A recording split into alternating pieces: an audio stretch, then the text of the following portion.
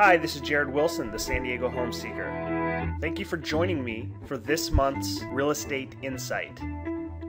If you would like some additional information on real estate in your specific area, please feel free to give me a call at 858-336-8677 or send me an email at jared@soldbyjared.com.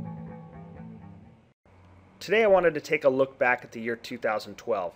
I wanted to show you some of the positives and some of the negatives that we've seen in the San Diego housing market over the past 12 months.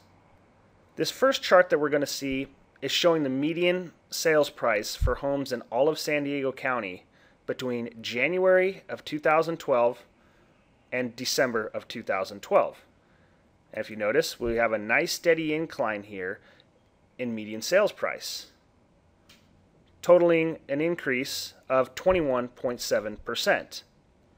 Now this is partly due to the remaining low mortgage interest rates, as well as some consumer confidence that we see gaining in the marketplace currently. Now this next chart shows the supply over the past 12 months. Inventory is low. It's a tough market for buyers, and this chart says it all. Back in January of 2012, there were 17,653 homes on the market, and just recently here in December of 2012, there was 10,862, which is a drop of 38.5%. So with less homes on the market, it's obviously going to drive the median sales price up. If we look at homes that have actually sold during that time frame, we are up 43.6%.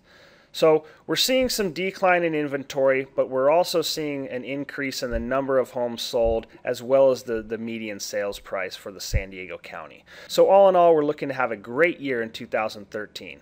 Please feel free to contact me if you have any questions or you would like me to pull some specific charts for your neighborhood.